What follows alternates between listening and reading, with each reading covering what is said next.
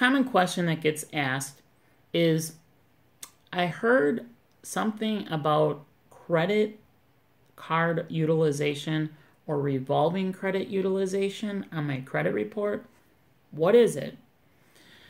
What that is talking about is, in simple terms, if you looked at all of your credit card credit limits and you added up all of your balances, the credit bureau determines a certain percentage that you're using up out of that credit limit, and that's how much you're utilizing them.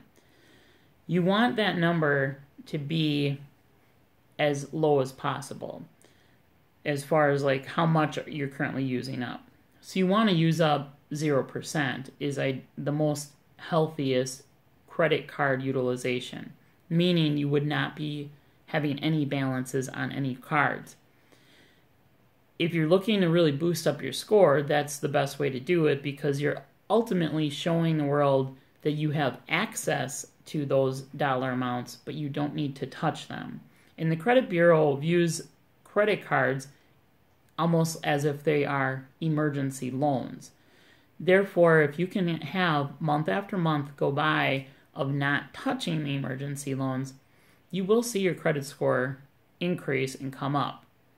Just a side note, you do, however, once in a while have to kind of tease the credit card companies and use them very minimally.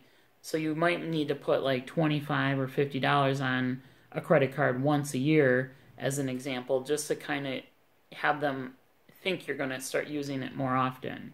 But in general, it's best to try to not use them at all, and you'll end up with a higher and better credit utilization.